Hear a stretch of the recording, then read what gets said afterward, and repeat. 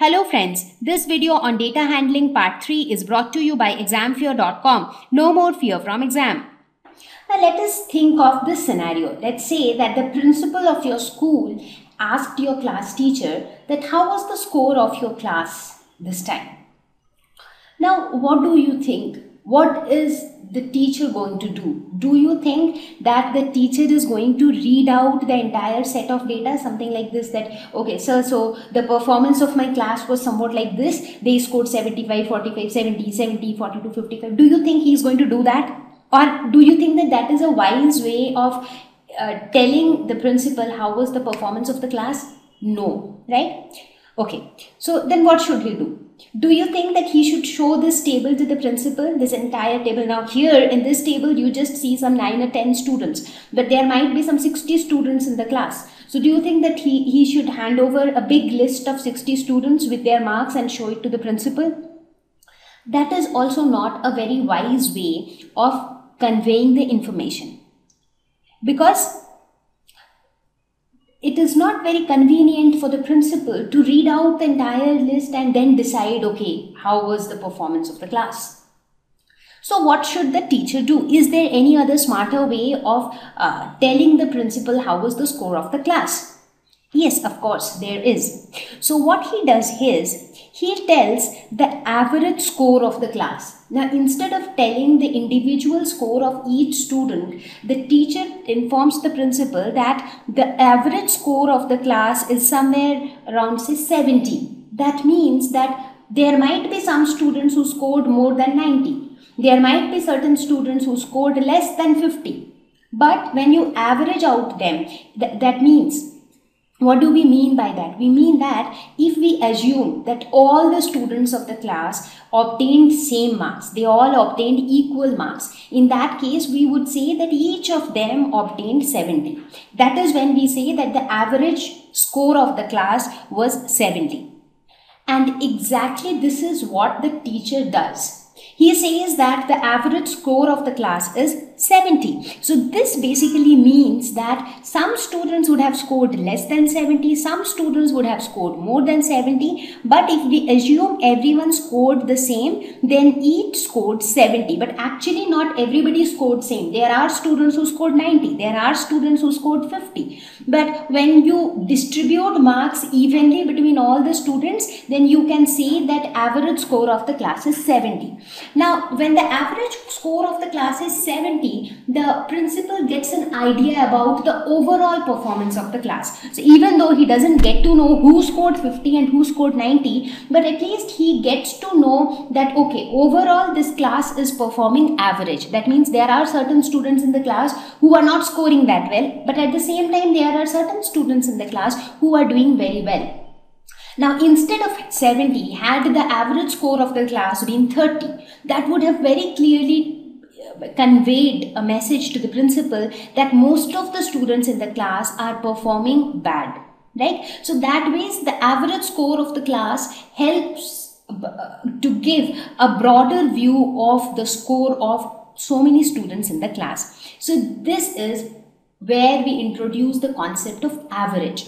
So when you have a huge set of data, sometimes in order to interpret or in order to get some information out of that data, instead of representing or instead of indicating all the data, what we do is we just take out the average. So this is the best way for the teacher to convey to the principal about the overall performance of a class. So here we talk about arithmetic mean. So arithmetic mean is nothing but a mathematical term given for average. So it is the most common representative value of a group of data. So representative value, that means a value that is very convenient and easy to represent, and at the same time that value conveys a meaningful information about a group of data. For example, when you looked at the score of the students, so when you say that the average score is 70, 70 actually gives you a lot of information about the scores of the students of that class. At the same time, 70 is just one single number which represents that entire group of data. So it is easy to represent as well. So it is a most common representative value of a group of data. It is also called as mean, arithmetic mean or mean. They actually are the same thing. So let us take an example. So let's say that these two sisters, they have different heights. So one of them is, the younger sister is 128 centimeters and the elder sister is 150 centimeters. So they have different heights. One is taller and the other one is shorter. Now, if I ask you what would be the average height? Now, whenever I say average height or whenever we say what would be the mean of their heights, that actually means that we are trying to say that if we assume that both of them are of equal heights, in that case, what would be each of their heights? So how do we find out their average height? Sum of their heights, that is 128 plus 150 divided by 2. So that means their total is being divided into two equal parts. That is what we assume when we talk about average. Average means if we assume that everybody got equal share, then what would be each person's share? For example, when I was talking about score, I said that if we assume that all the students in the class scored equal marks, in that case, the score obtained by each of them is called the average score of the class. Similarly, here if we assume that both the sisters have equal height, in that case, what will happen? The sum of their heights needs to be equally divided into two parts. So 128 plus 150, that is 278 divided by 2, which is equal to 139 centimeter. So this 139 centimeter is going to be the average height.